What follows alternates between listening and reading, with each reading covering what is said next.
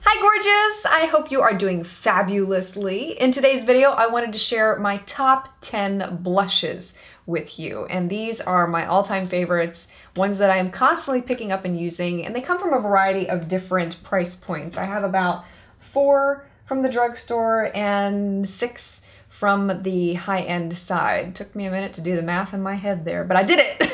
First blush I want to share with you is one that has become my most recent favorite and one that I have been picking up consistently lately. I demonstrated this one in a video very recently also. This is from Eve Pearl. It is her blush trio in the shade Sweet Cheeks.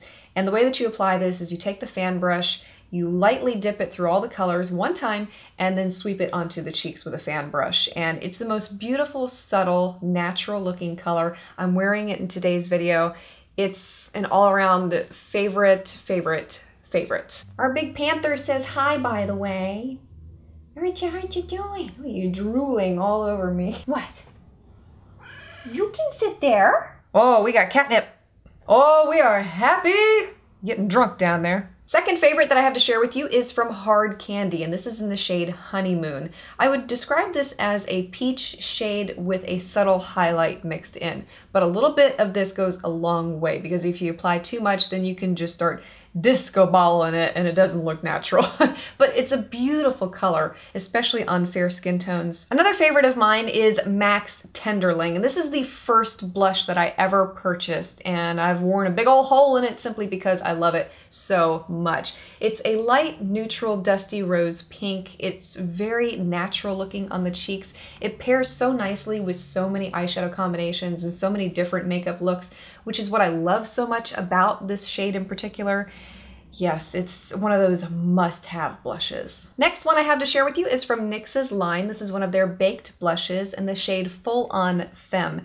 And this is a beautiful light pink. It does have an added highlight mixed in, very similar to the Hard Candy blush that I talked about earlier.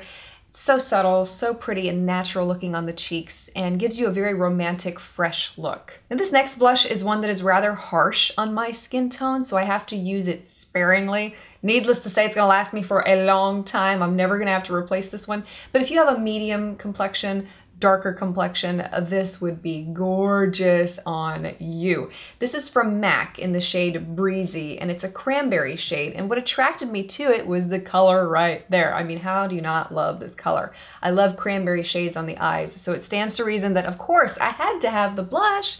But like I said, a little bit of this goes a long way, but I really love the color against my skin. One of the first drugstore blushes I ever purchased is Milani's Luminoso. And I know this is one that has been so highly talked about on YouTube, and everybody seems to love this blush.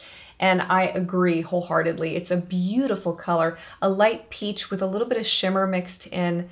Excellent, excellent color. If you've been watching the videos religiously, then you already know that I'm a little bit obsessed with the Clinique Peach Pop blushes simply because the color range is amazing. Pigmentation is superb with these.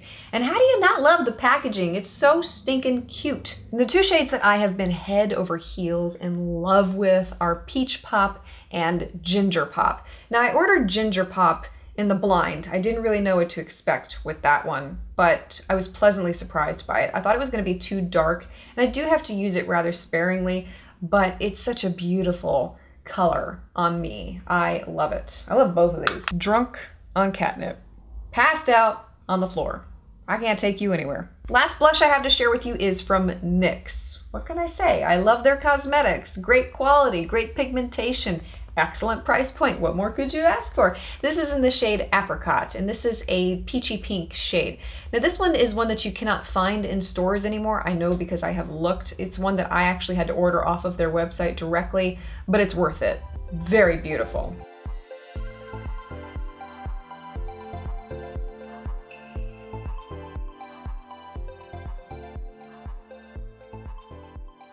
And I gotta go clean inky drool off of my leg because, yep, it is still there. And let me know what some of your favorite blushes are. Would love to hear your top choices. Thank you so much for watching, and I look forward to seeing you again next time.